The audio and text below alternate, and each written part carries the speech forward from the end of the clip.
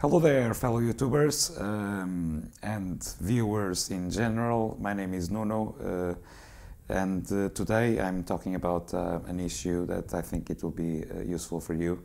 I'm talking about my late acquisition. If you can check the other videos, I bought a late 211 MacBook Pro Core i7 2.4 gigahertz, and the initial phase of testing and using that MacBook Pro was very good. But the issues began to appear, and they are in fact, I think, not good, not very good. I changed the product 3 times just to check if it was only the problem in one unit. But in fact it wasn't. So what I'm going to tell you, you can test by yourself. You can check. There are not many videos or even many posts regarding this situation on this new late 211 MacBook Pro 15-inch. But what I have experienced is, first, let's put in normal words for everyone to understand. I think they put a motor of a Porsche inside a small Mini. What I am telling now is that there are in fact problems regarding airflow in the unit, and the major issue is that if you are performing heavy tasks like video editing, sound, and even high performance games, and that's not my area, but I tested it, the computer loses battery even if it is connected. So let's imagine a situation. You are editing a 1-hour video.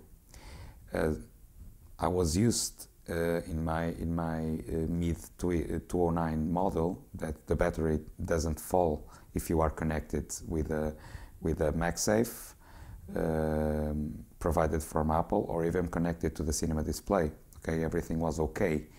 In the 211, since that it is a huge computer, in heavy tasks, the cinema display or even the normal power adapter from Apple wasn't able to maintain the energy. So if you start with 100% in your battery connected, I'm talking to you connected, not with your computer without the power source, so connected to the MagSafe. The computer, after 1 hour of heavy task, loses 10% of the battery. So that's not normal at all. Okay, so I thought it was an issue on my first unit, so I changed it on the store for another new unit. The problem maintains, and then I changed it again to another unit, and the problem persists. So that's a design flaw, a hardware flaw. I don't know if it is a software issue, I don't know, but in this kind of situation I think it's a hardware issue, because you don't have enough power to maintain your MacBook in heavy tasks. So if you see in the future, in a few days I had almost 10 battery cycles already, and in the mid 209 that I had for 2 years, I only had about 6 or 7 battery cycles. That's on the situation that I took the computer out to perform some tasks not connected to a power source. So that's a major issue, and that made me, despite the fact that it's a wonderful machine, but you have to think that when you buy something extremely expensive as a MacBook Pro with that specs, you expect that the machine runs without any problems, okay? One unit can be defected with a defect, but not three, you know. So I called Apple Care. They told me, you know, to perform some you know, PRAM and some PMU reset and everything, but none of that resolved the issue. And you know, that made me return and add a refund for the product. And as you know, I told in the video, I had sold my 209 model to a friend, and fortunately it was to a friend, because I was able to talk with him again and paid him what he paid me, and I have my MacBook 209 again. And I will wait, of course, for that issue to be resolved in newer machines.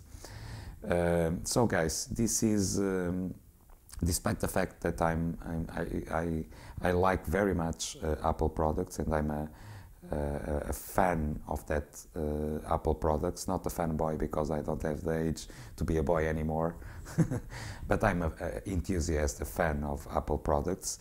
But I think this is a flaw in these new MacBooks, new MacBooks late to 11. Sorry about the skipping on the English, but I told you, and I will tell you again, I'm from Portugal, and you know, thinking in another language, it takes time. So guys, this is my experience. The computer is awesome, I know it is. It performs very well, but with that issues, you know, I'm not taking the risk of spending that money to have that kind of product in my hands. So I'll wait for a refresh on that unit, or probably another unit, because I need to change. But for the time being, I already refund my friend for my Mid 209, so I have it here right now again.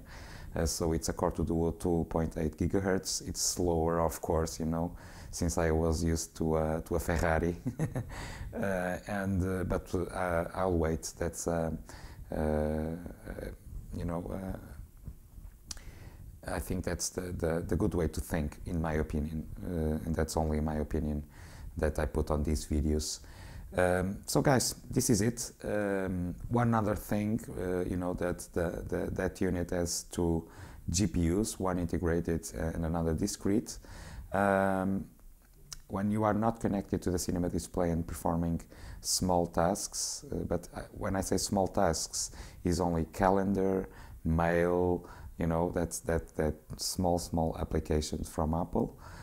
You can use the Intel 3000 HD, but if you open Safari or Chrome or whatever, it changes immediately to the AMD Radeon. So that's it, you know. So one of the issues that also, if you are not connected to a power source, your battery will run out very quick. Guys, this is it. This is my experience with 3 units that I tested, all of them with the same issue. So to finalize and to wrap up, the issue that that MacBook had is it wasn't able to maintain energy when connected through the Apple Cinema display or through the Apple power adapter, to maintain the energy, you know, through heavy tasks. So 1 hour in heavy task will make you lose 10% on your battery. So you are losing and losing battery cycles. So you will run out of your 1000 battery cycles that Apple says you can do with this kind of battery, and you have to change to a new battery very soon. This is it. For you that have, I don't know if there is anyone with the same problem, if they are, or if you don't have yet noticed that kind of issue, please check it. And if you are on the time to change the product or to have the refund, go ahead and do that and wait for the units of 2012 that I think they will be for sure better. So guys, for the time being, I wish you all the best. And since today is the 23rd of December and we are near Christmas, I wish you all a peaceful Christmas with all your family and friends and everyone you love. And if you don't speak through the end of 2011, I wish you also a very, very good Happy New Year, a very good 2012. So for the time being, this is all, and I hope to see you on the next video. Bye bye.